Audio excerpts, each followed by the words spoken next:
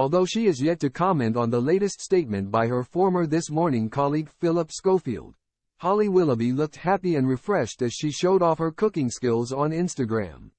Holly Willoughby has yet to make an official statement about her former colleague Phillip Schofield's revelation that he had an affair with a younger colleague.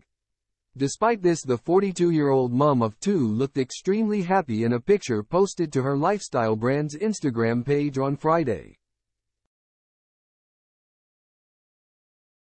Holly is behind a brand called Wild Moon, and the image was posted to their page, which boasts 176,000 followers.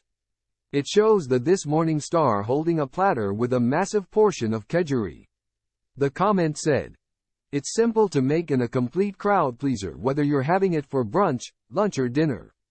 It may have been the first time I've made a kedgeree, but it definitely won't be the last." The recipe was the brainchild of This Morning chef Clodagh McKenna. The chef, who is married to the late Queen's godson, was one of a handful of stars to pay tribute to Phillip after he announced his departure. She wrote, 21 years of brightening up our mornings. And I've been so lucky to be part of 3 of them. I'll miss the morning hug, the twinkle in your eye that makes me giggle, and your empathy. You will be missed. Contrary to speculation, whilst I met the man when he was a teenager and was asked to help him to get into television.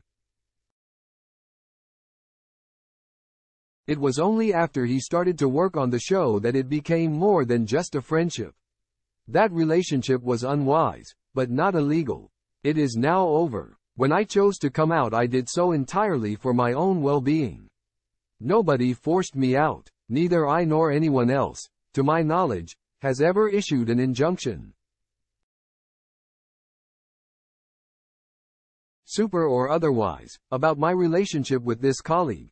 He was never moved on or sacked by or because of me. In an effort to protect my ex-colleague, I haven't been truthful about the relationship.